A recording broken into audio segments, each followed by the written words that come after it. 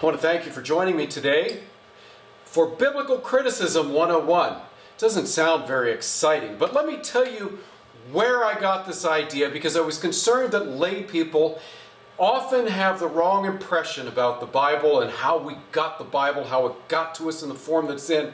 And whenever there's a vacuum of information, we start making up all types of conspiracy theories and crazy things because of our ignorance about this. And so a couple of years ago, there was actually a woman, friend of ours, and she had posted something on her Facebook page about all those evil satanic translations other than the authorized version, the 1611 King James Version. Those are the really hardcore people, by the way. There are some people who are okay with all of the different King James versions, but there are some who are so hardcore, it's only the 1611 version of the King James Version of the Bible that you must read or else you're going to hell, basically. And so she posted all these evil satanic things that these new translations of the Bible left out of the Bible, because obviously they were editing the Bible.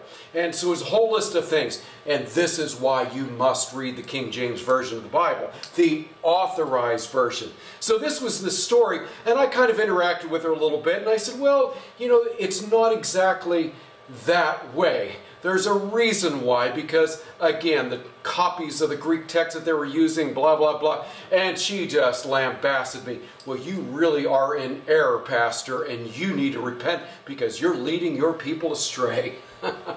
Maybe you've run into a friend who's told you that if you don't read the authorized version, the King James Version, you're going to be in deep, deep trouble. Well, what version of the Bible should we read? What translation? There are some significant differences between the translations of the Bible. Is it the King James? Is that the right one?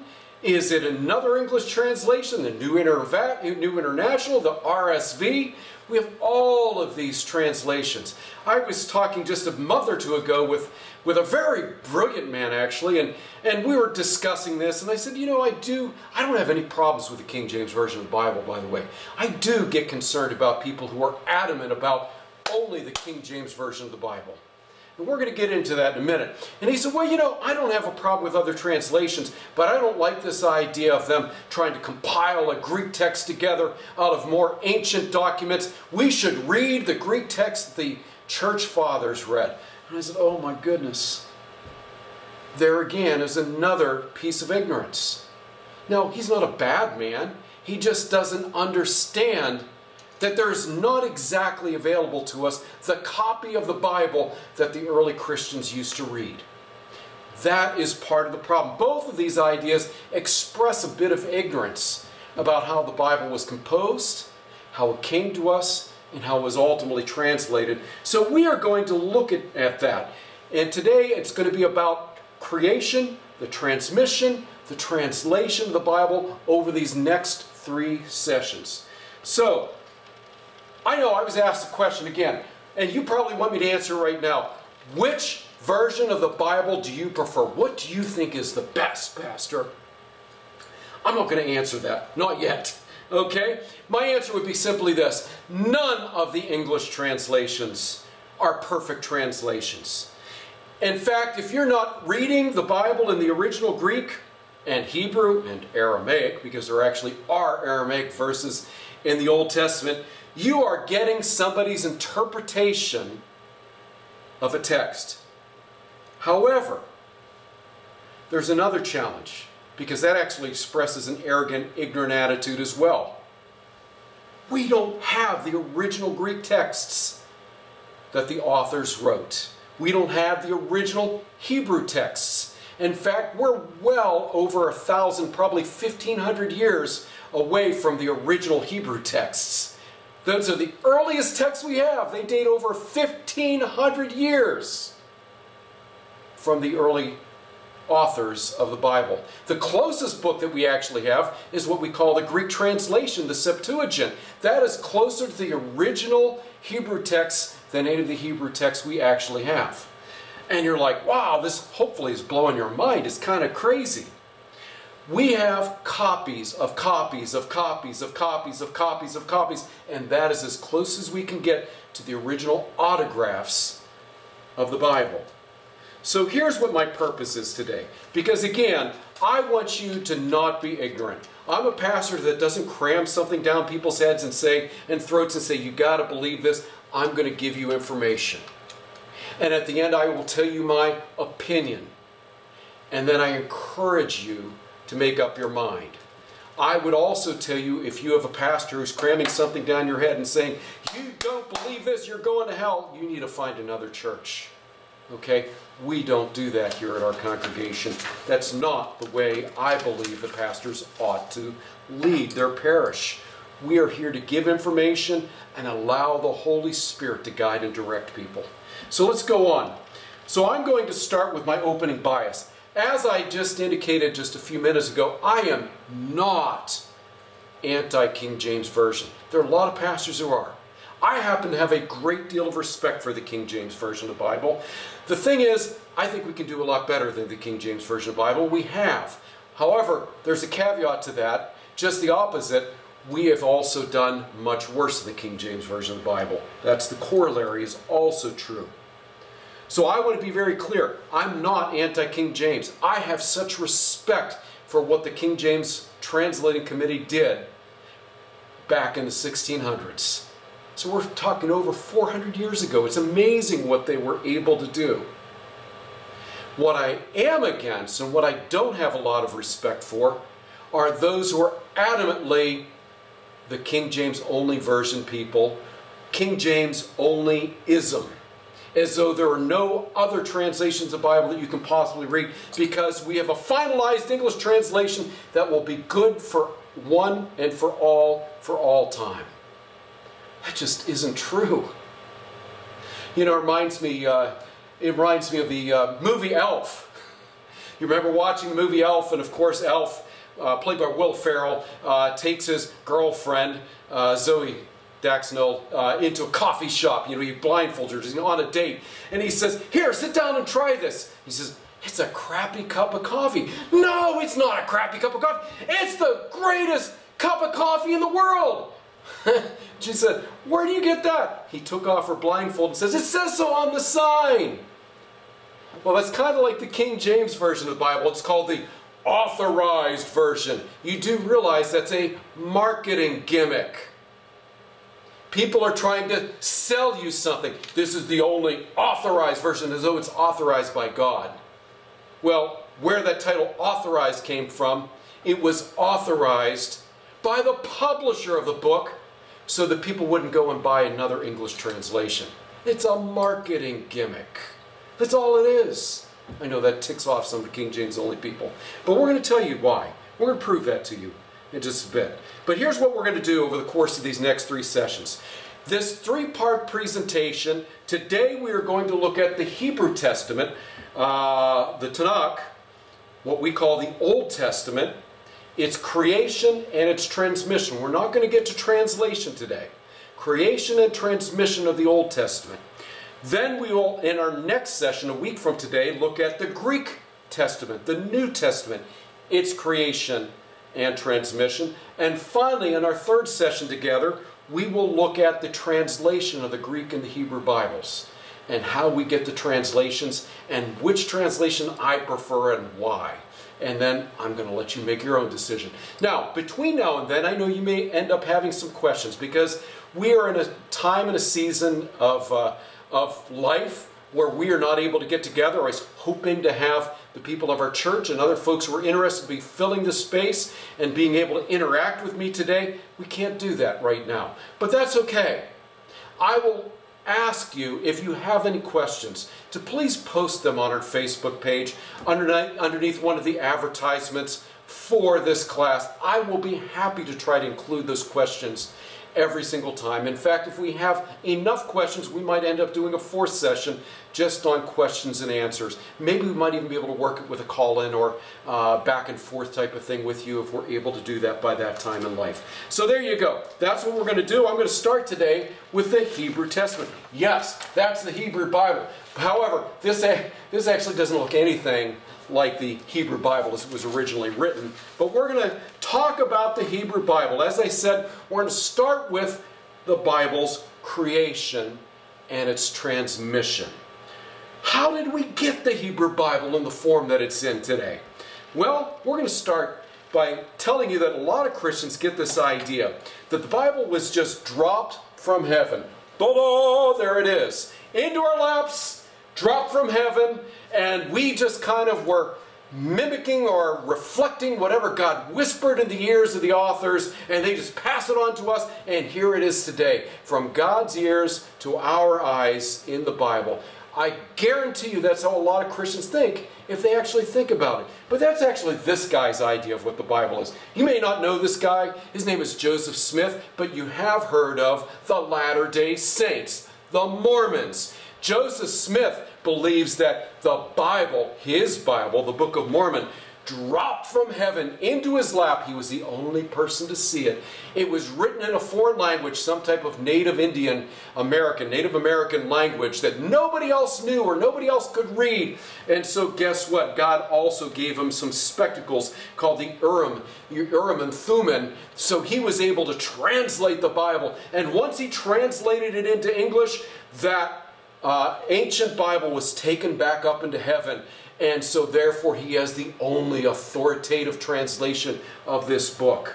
Therefore, this is what all, by the way, authoritarians do, don't they? They want to make sure that you know that they have the only Bible and you must come to them if you're going to get the truth. It's not, again, how I operate. I don't believe that's how God operates. The Bible just wasn't dropped on a golden platter so that we could therefore consume it today. It was a lengthy process that took over a millennia. So, here's what we have. We know that the Bible developed over a millennia. It didn't come to us in some finished final form. We know this. Even the Bible itself kind of gives us a hint of this development process. If you look at the book of 1 Kings 22, I encourage you at some point to take a look at these verses. We won't be able to take the opportunity to read that today. But in 1 Kings 22,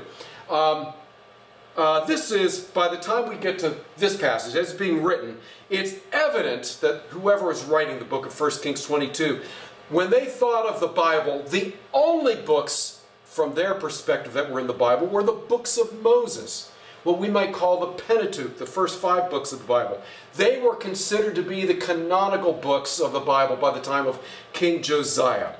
Now, we are told in the passage of 1 Kings 22 that these 5 books of the Bible have been neglected for 300 years.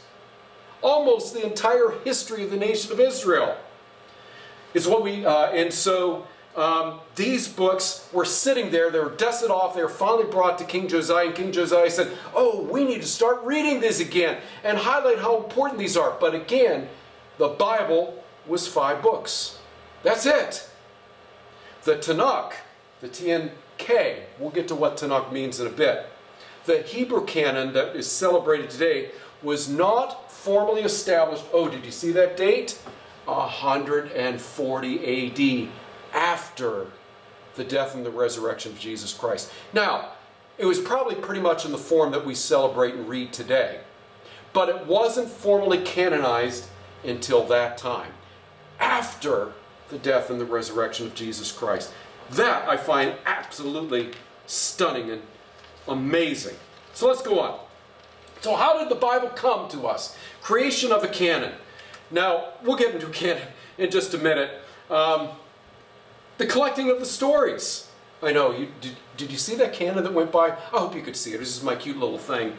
When I say canon, it's canon with one N, not with two, okay? It's canon, not the weapon, but the word canon means the authoritative standard that we value and esteem, okay? So, how did this canon of the Bible get collected? Well, the first thing that happens is the collecting of the stories. And so what happens is there were pre-existing stories that were passed on verbally for maybe hundreds and hundreds of years. If you take a look at the prehistory of the Bible, Abraham and Isaac and all those stories, Where did they get those stories? It's not like Abraham and Isaac were writing these things down and passing them on.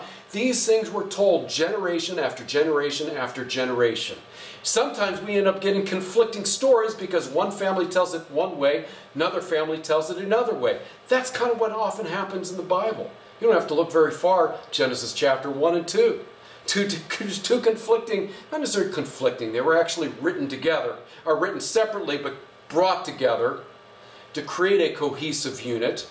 But they're two perspectives, two stories on the same event.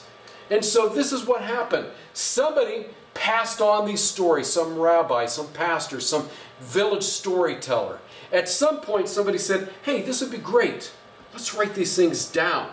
So the stories were then written down in some type of text. Now, it was quite a while before Hebrew was invented. We're going to get to that in a minute. But here, right here, this is what we call the Ketef Hinnon amulets from 600 BC. Okay, now just to put this in perspective, the nation of Israel came into being about 960, 980 BC. So this is 300 some years after that. This is actually the priestly benediction found in Numbers chapter 6. It is something that existed separately from the Bible. So probably what happened is a lot of the things that are in our Bible started getting written down separately from the book that we now call the Bible. Well, at some point then, somebody said, hey, let's collect these stories. Let's collect these bits of wisdom and put them into a larger collection. And now we start getting the books, more of the form that we have in the Bible.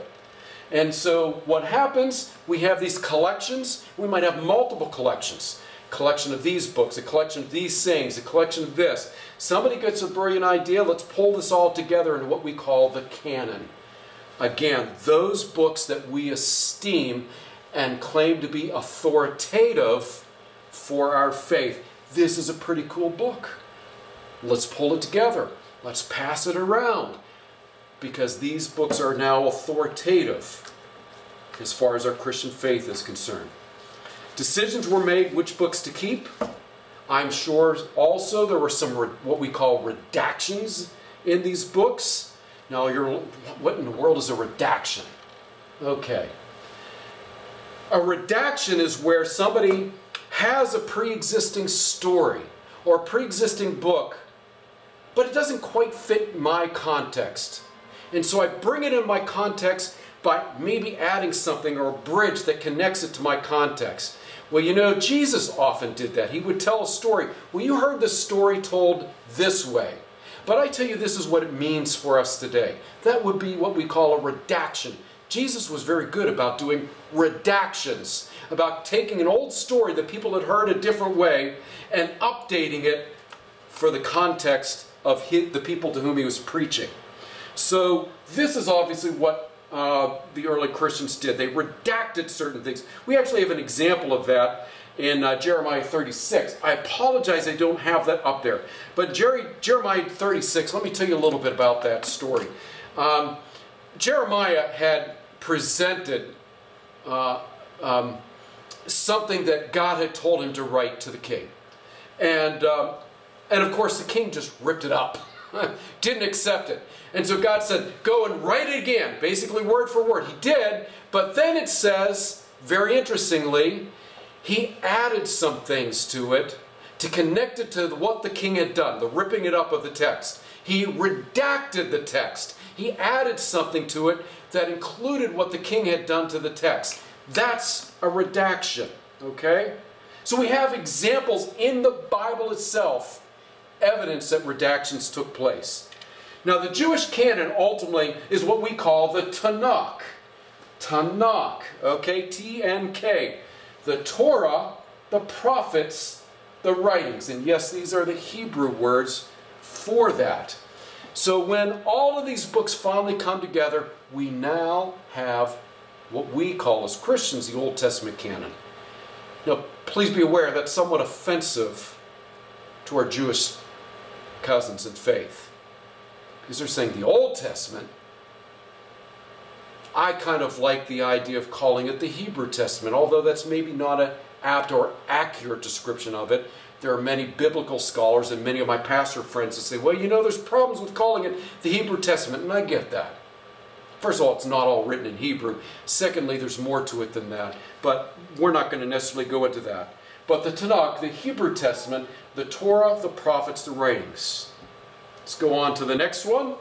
Oh, which books were redacted? We already talked about that. Let's go on. So when did this take place? Now, I already told you it's about 140 AD when the books were formally canonized. However, they likely existed long before this in the form that we have them today. I believe that probably evidence seems to indicate. Seems. Did you notice what I'm saying? I'm not saying that it does indicate. I'm not saying that what I'm telling you is 100% truth. We don't know all of this. This is the best speculation based on the research that we have today and on the evidence that we have internally in the Bible and the evidence outside of the Bible. It was probably at the time of the Babylonian captivity that the Bible really started taking the form and shape of the Bible that we enjoy today. The shape of the Old Testament canon, the Jewish faith. And that was truly a transformational event in the life and the history of the Hebrew people. See, what happened is that you might remember there were one nation, Israel, was divided into two, the northern tribes and the southern tribes. And the southern tribes we call Judah. Those are the tribes that for the most part the Old Testament deals with. Not entirely. There are some passages about the New Testament in the book of 1st and 2nd Kings and so forth. And so here's the deal. So these two countries separated. The northern tribes were destroyed. The southern tribes existed for quite a while longer, but then they were ultimately taken into captivity. The country was destroyed by a nation called Babylon in what used to be Mesopotamia, Iraq, Iran. It was smaller, not quite as impressive a country as Mesopotamia, but they were the people, they were the descendants, at least in terms of the people who lived there. So these folks took the Jewish people into captivity. And it was there that the Jews kind of made a decision. We can continue to believe that we're supposed to be people of the land, or our thought process can change. We're no longer people of the land. We are people of the book. And so this book, this canon, became very important to them. And I have a great deal of confidence that it is at this time that a great portion of the canon of the Scripture was either written or finally pulled together in the form that we have it today. Again, the people went from the people of the Promised Land to the people of the book. It was a major transformation of their thought process. Because before, we were always associated with the land that God had given them. That land is now gone. They don't know that they're ever going to be back. Normally what happens with most people of faith, when you lose your land and you associate your land with your relationship with God, your faith ceases to exist because another God bigger and badder than yours has come and destroyed you. But that's not how the Jews responded. They said, well, if the land was taken, it's probably because we deserved it. We need to come to some repentance. We need to redefine ourselves in our relationship with God. And so now they are the people of the book, as opposed to the people of the land. I want to just an aside. Just as an aside. There are some evangelical Christians, Zionists, who are so fixated on the Jews occupying the promised land. Whether you're aware of this or not, this was not a Jewish sentiment. The Jews of the 1800s were vehemently opposed, the religious Jews, vehemently opposed to reoccupying Canaan, Israel. The people who wanted to put them there were evangelical Christians to fulfill the prophecies of the Bible. But the Jews were very happy being people of the book and not people of the land. They understood that the promises of God were not tied to that land, that they were fulfilled through the promises that God made to them in that book. And so I want to be careful. I mean, obviously we do have a nation that's called Israel today, and they're a great ally of our country, the United States, and that's fantastic. But like all countries, like our country, they're not perfect. They make a lot of mistakes, and we should not mistake them as the spiritual ancestors of the people of the Old Testament. They may be Israelites, or Israelis, but they're not Israelites. So let's go on. A transmission. So, again, that was a general idea of how we got the Bible in the form that it was in, but now it has to be passed on to us. So now we have this Hebrew Bible of 39 books, right? How did it come up to us? How did it get passed on to us? And so to do that, we need a little bit of an English or Hebrew grammar or Hebrew language primer. You're going to be really educated after this about language. Language is such a fascinating thing. But you have to understand this because, as I told you earlier in our lesson today, we do not have the original copies of the Hebrew Bible. We're not even close to it. The chances of anything like that being found are almost zero. We are over 1,500 years and copies of copies of copies of copies of copies of copies of copies from the original texts. That's how far away we are and how many copies are between the copy of the Hebrew text that we have now and the copy of the text that was written by the original authors. So how did we get there? It went through a lot of transformations. As I told you, some profound transmissions took place. So we're going to start with Egypt. Remember, the Jews had some connection with Egypt. You might remember the story about Moses and the people of Israel in Egypt and so forth. The Egyptians spoke what was called an Afro-Asiatic language, and they wrote in a form called hieroglyphics. This language, this Afro-Asiatic language, it was not called Egyptian, by the way, but we call it today an Afro-Asiatic language. This was a language that was spoken all the way up until they were conquered by Rome. At the time of Rome, Latin started getting interfused with this Afro-Asiatic language, and now we get this language called Coptic, which, by the way, is a very ancient language.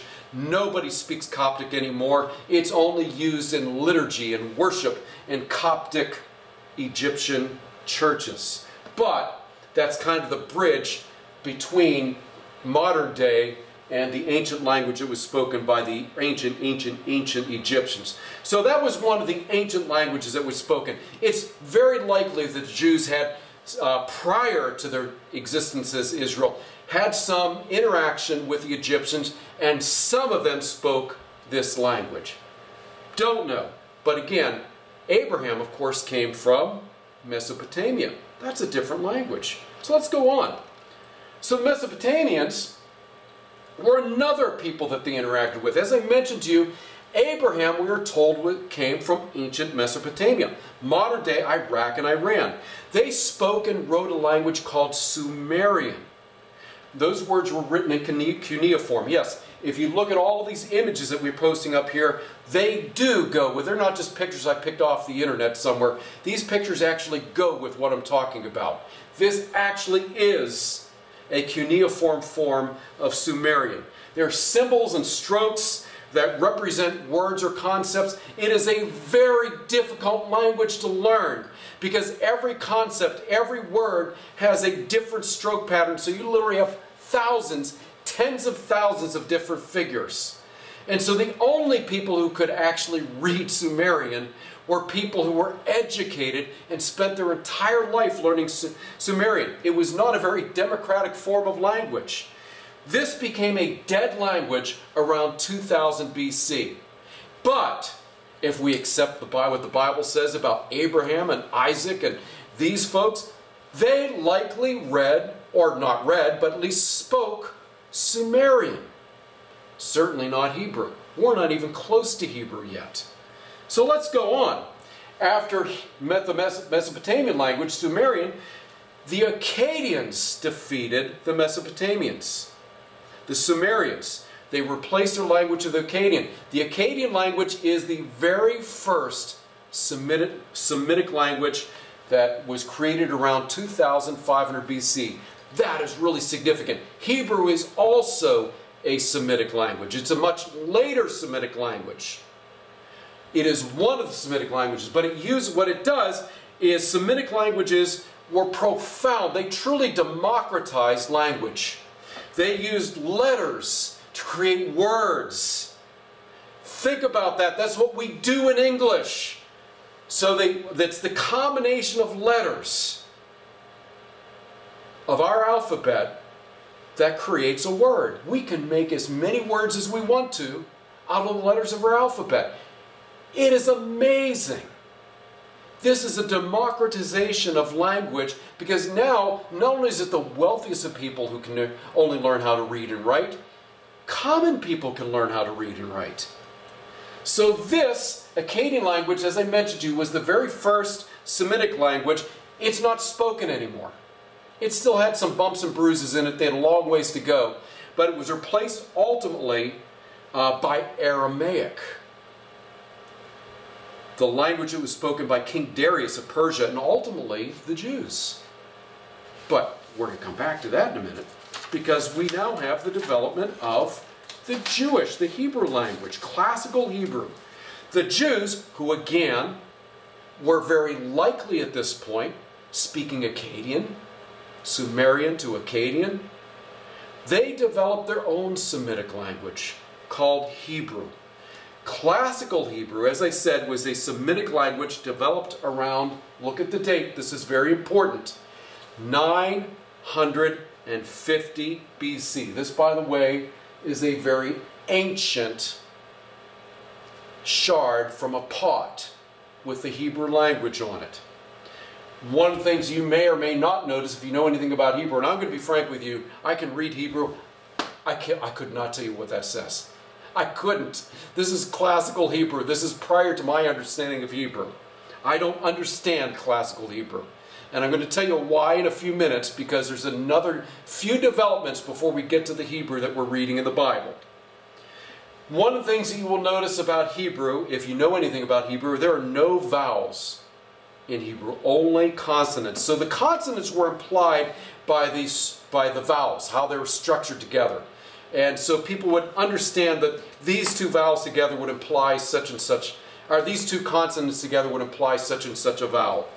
But again, I want you to notice the date. As I said to you, that is really, really important, because that 950 BC represents, before we go on to hear Biblical Aramaic, I apologize for pushing that ahead, because I want this kind of really geeky, this is important. 950 BC coincides with what? The founding of the nation of Israel. It is very likely that King David himself, we don't know this, but we do know that this is as far back as we can trace classical Hebrew. Okay? It is, if it goes back to 950 BC, it was likely David or Solomon who created, or were I should say, the people who encouraged the creation of the Hebrew language. It didn't exist prior to David or King Solomon. That's really profound. So, little aside here, you notice 950 BC. Everybody talks about the books of Moses being written by Moses. Well, if Moses did write the book, the 5 books, the Pentateuch, what we call, he certainly did not write it in Hebrew. Now, I personally don't believe that he wrote the books of Genesis, Exodus, Leviticus, Numbers, and Deuteronomy. I think it's a misunderstanding of the Hebrew language. There's a word that we often translate the books of Moses. It could be the books about Moses. It could be the books written by Moses. It could be understood as the books written for Moses. It could be the books written inspired by the work of Moses does, and it focuses on the work of Moses because that's what it ends with. Because everything in that is redacted to point to Moses and the covenant that God created Moses. There's nothing in the Bible that indicates that we must understand it as books written by the hand of Moses. So I'm inclined, there's no evidence one way or the other, but I'm inclined that the evidence just seems to indicate that Moses did not write these, that these were written much later. And when we call them the book of Moses, it's because Moses is the focal point of these books. Even when we look at Abraham and Isaac, all of them are ultimately pointing to the work of what Moses did. And so that's kind of the backdrop of it, the foundation leading to Moses. So that's why I believe that we call them books of Moses, not because they were written by Moses. So there's no reason to accept that the authorship of the Pentateuch was done by Moses. Now, let's go on. So we have Classical Hebrew. Classical Hebrew is a language existed for, 400 years. 300 to 400 years. Because now we have what we call Biblical Aramaic. The use of Aramaic happened when? Oh, let me think. Important date and time in the Hebrew history. The Babylonian captivity. The Babylonians were not Sumerians. They were not Akkadians. They were invaders to ancient Mesopotamia. They were Semitic peoples who brought with them their language, Aramaic. Again, a Semitic peoples, their Semitic language of Aramaic. Aramaic likely developed about the exact same time as Hebrew, about the 10th century BC. But now here are the Jews. Remember how we already said how they were defeated. They're now in Babylon. What language are you going to start to use? They were permitted to keep their Hebrew language. I mean, after all, it was a Semitic language. It shares an awful lot in common with Aramaic. However, Aramaic became, in the end, the primary language of the Jews around this time. Because Aramaic ultimately was the language also of King Darius. Do you remember who King Darius is? He's the guy from Persia. And he's the guy who released the Jews from captivity in Babylon. And so I'm sure that they were quite inspired by this, and they started using Aramaic as opposed to Hebrew. And so Hebrew kind of became like Latin, I guess you could say. You know, in the Roman Catholic Church for many, many years, Latin just fell out of disuse, and it was only used in the Roman Catholic Church for liturgy, and most people go to church on Sunday and just, because they didn't understand Latin. They kind of got the gist of it, but they really had no clue what the priest was saying, because they couldn't understand Latin. That was up until Vatican II in the 1960s, when now all of a sudden the Catholics were permitted to say the liturgy in their own native language, in English and so forth. But prior to that, the Mass was always spoken in Latin. Nobody knew what the heck was going on unless you'd taken some Latin. And I think that was kind of true with Classical Hebrew. At this time, around 550 BC and later, the only language that was spoken by most households was Aramaic. And the only time they heard Hebrew was when that priest would get up in the synagogue or at the temple and start reading in Hebrew, and they all, here goes that priest droning again in Hebrew. Nobody understood Hebrew, okay? Or very few people did. So again, after King Darius, as I said, Classical Hebrew was only used in liturgy. As I said, Aramaic became the primary language of the Jews until the 3rd century BC. There was something that happened in the 3rd century BC. Another cool story, because now we're going to have a transformation of the language again. By the way, I know we're talking about the Bible.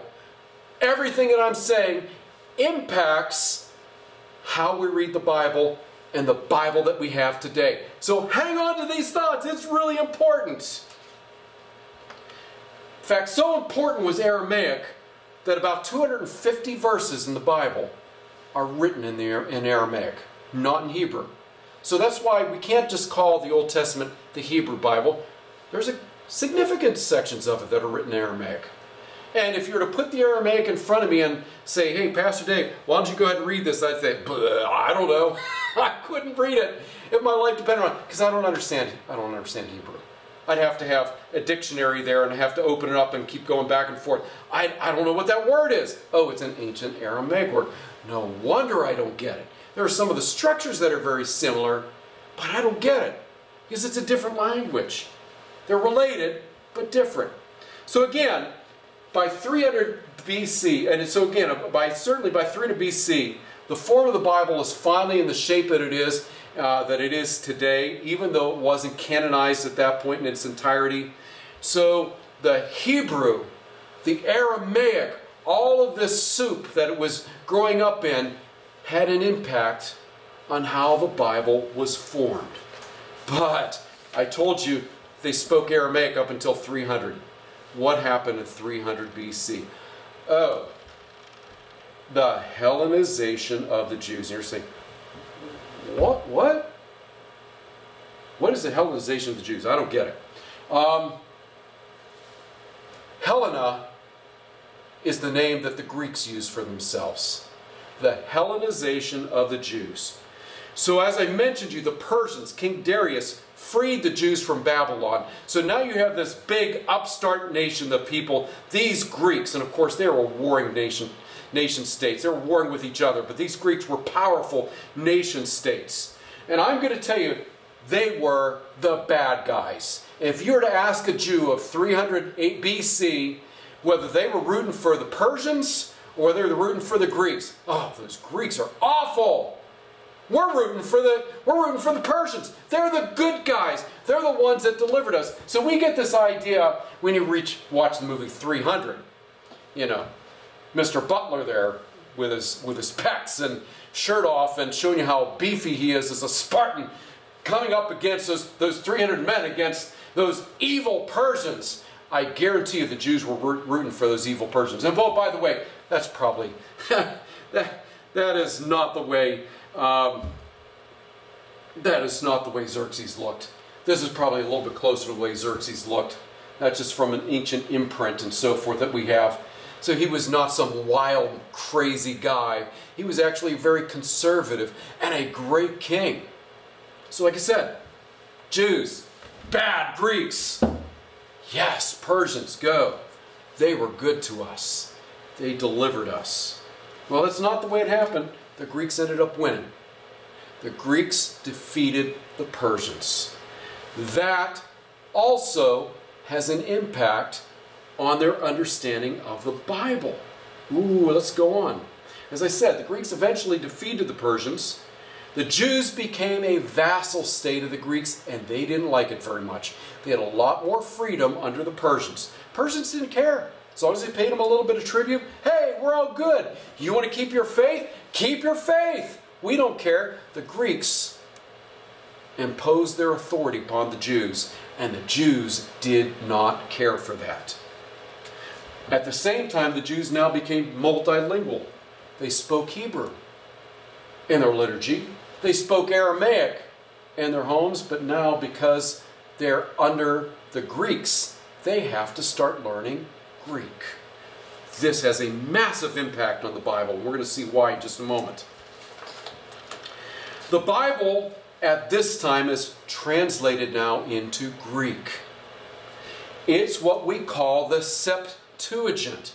That is the word for 70. The tradition says that there were 70 scholars who took the Hebrew Bible and translated into Septuagint. You might see this abbreviation, the LXX. That's the number 70. Okay?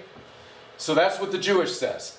I am outright telling you today, we would not understand the Hebrew Bible were it not for the Septuagint. We wouldn't understand it. We wouldn't be able to translate it. So even though it was a bad thing for the Jews to be defeated by the Greeks, in the end it was a good thing for us, and at least our understanding of the Bible. Here's the thing, we have more ancient copies of the Greek Septuagint than of the Hebrew Bible. We have the Greek Septuagint dating all the way back to things we call the Dead Sea Scrolls. This is a fragment of the Septuagint. Look at the date, 50 BC. We don't have a Hebrew Bible, a copy of the Hebrew Bible that's older than 1000 AD. So this is more ancient than any Hebrew fragment of the Bible that we have. The Greek Septuagint. That's profound. It's kind of amazing. So we owe a tremendous amount of gratitude to these 72 Jewish scholars who translated the Bible from Hebrew to Greek, because we would not be able to understand it today. There's so many words that we don't get, but because we do understand Greek, we know what they mean. Isn't that amazing? And we get it from an authority, Jewish scholars who knew the Hebrew, translated into Greek, We get the Greek, so therefore we know what some of these Hebrew concepts mean and what those words are. Kind of an amazing thing. Oh, we're not done with the language development of the Old Testament. Greeks didn't last very long. You know, they got defeated by the Romans. Okay, Alexander the Great, he came along and made this great empire, and after Alexander the Great, everything was downhill after that. The Romans finally conquered the Greek peninsula around 146 BC and the Battle of Corinth, and that is kind of the end of the Greek era. And now we have the beginning of the Roman era in the world. And the Romans, again, they took over Israel from the land of Canaan, from the Greeks, but they started really getting frustrated with these Jews. These Jews were really troublesome people at that time. And we see that some of the Bible. You've got the zealots and the people rebelling against Rome, and they constantly had to fight off these Jews. And so one of the things that happened, they finally got fed up. Some of the Jews kicked out the Romans for several years. The Romans came back and just obliterated the city of Jerusalem around 70 AD.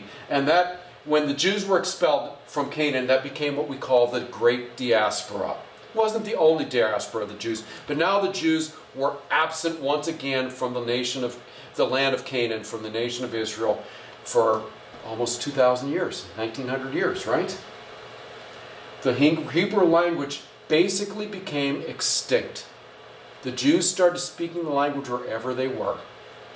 The Septuagint, as I mentioned to you, became critical to understanding the Hebrew language. The Jews almost forgot their own language. That's how profound this is. Let's go on. So what happens? For hundreds of years, the Jews have lost touch with their own language. We have this Hebrew Bible. It's in disrepair. Nobody's ever read it. But along comes these Jewish scholars, the Masoretes, who decided, hey, we need to resurrect the Hebrew Bible. We need to bring it back into a shape that we can read it again. We've heard it read in worship and in liturgy, so they wanted to recreate as best they could the Hebrew text so it could be passed on for generations, so it could be used in worship, so no matter where the Jews went, they'd have a witness of God's love for them, for the Jewish people. So thank God for the Masoretes. Here's what they did. They were the scholars from about the 6th century to the 10th century AD. So for 600 years, the Hebrew Bible was basically in great disrepair. But what they did is they decided to create a system of vowel points that therefore stabilized the Hebrew language. Remember I told you earlier, and you might forget because I'm passing so much information to you right now, but I told you ancient Hebrew only had vowels, no consonants, no vowels. And people were forgetting how to pronounce it. So the scholars said, we know how it sounds. So let's create a vowel pointing system of dots and dashes and this and that indicate how this language is supposed to be spoken so we don't lose the ability to read and understand Hebrew. So they preserved it for future generations. We owe so much a debt of gratitude to these Masoretes. This is an example of a copy of a copy of a copy of a copy of a copy of Masoretic text. I can't remember which one this is. This is, it's from the book of Amos. I'm not sure which Masoretic text it is. I probably have it in my notes. But it is one of the texts, a copy of the copy from about 1600. So this itself is probably 600 to 1,000 years after the Masoretes did it. We only have fragments of the work that these Masoretic, of the original Masoretic text. But the text itself became pretty much standardized and stabilized at this point. And we have all sorts of different copies of them. And that's not going to come up. That's okay. Multiple what we call codexes. Let me go back and see if I can get that. 18. There we go. I think it was the last one. So we have multiple what we call codexes. that still exist. They are complete copies of the Masoretic text. So the one thing, as I indicated to you, it shows how brilliant these Masoretes were, how stable the text was. I lost it again. I'm just going to leave it off. But there's called the Aleppo. There was the text from Aleppo. We had,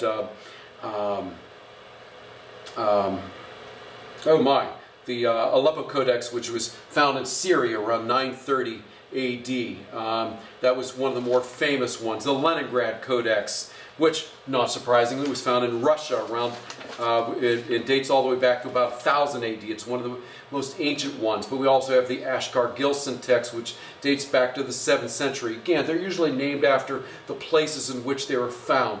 And the one thing that we find between all of these different codexes is there's such a high agreement between the codexes. There's an occasional mistake or differences between them, but it demonstrates the rigid scholarship of the Masoretes and how they stabilized the Hebrew text so that we could have it today. Now, I just want to, one last thing before we go on. I'm going to summarize it today and we're going to be done for today's session. But we have one last development in Hebrew, and that's modern Hebrew. And it has nothing to do with the Bible. You might be surprised about that. If you know contemporary modern Hebrew, you couldn't read the Bible at all. If you know biblical Hebrew, which again is biblical Hebrew is established by the Masoretes. That's when we talk about biblical Hebrew. It's not the ancient Hebrew of the early Hebrews. It's not what they wrote in the ancient texts. It's what the Masoretic priests wrote and how they stabilized the text with the vowel points. That's what we read today, what we call biblical Hebrew. Okay? It's different than ancient Hebrew, as I said. But modern day Hebrew has absolutely very little outside of many of the consonants looking exactly like the consonants back in the day, and they're probably pronounced similarly, but it's a different language. They took contemporary language structures, and now it's structured like a contemporary language. And so, like I said, a Jew today who lives in Israel and speaks contemporary Hebrew would not be able to read the Bible because it's just totally different language. So I don't know contemporary Hebrew. You could put something contemporary Hebrew, a newspaper in front of me. Don't ask it. Don't put it in front of me. I couldn't read it. I wouldn't understand it. Okay? So let me summarize here. It is a windy path by which the Bible was created and transmitted. It is over now a 3,000-year history to get to us in the condition that it's in today. It was certainly not dropped on a platter, as the Book of Mormon was for Joseph Smith, from the mouth of God to our ears. It was a very eventful transmission, but not as eventful as we're going to find in our next class about the Greek transmission and translation of the Greek text. But that's likely because, this is my theory, likely because we have been participants in the creation, Western culture has been the participant in the creation and transmission of the Greek text. And so we've seen that, and we know the history of that a little bit better than we do that of the Old Testament. But it is likely the Old Testament's transmission was filled with just as much turmoil and conflict until it got into the form that we enjoy and appreciate today. I am looking forward to our coming classes. I hope this was helpful to you. I hope you heard some interesting stories about how we got the Hebrew text in the form that it is in today that we enjoy. We're going to get to some translation of that in 2 weeks' time. But next week we're going to talk about the Greek text, how it was created and how it was transmitted and came to us today. If you have any questions, you are welcome to place those on the advertisement for the Facebook page, on our Facebook pages about this class, and I will try to answer those questions as we go, maybe at the beginning of the next class, or maybe again we'll save those questions, put them in reserve, and do a fourth session where we just answer your questions. We might even be able to have people live and here in the audience at that point. So again, let's just close with prayer and give thanks. Heavenly Father, we give you thanks for this wonderful thing that we call the Hebrew Bible.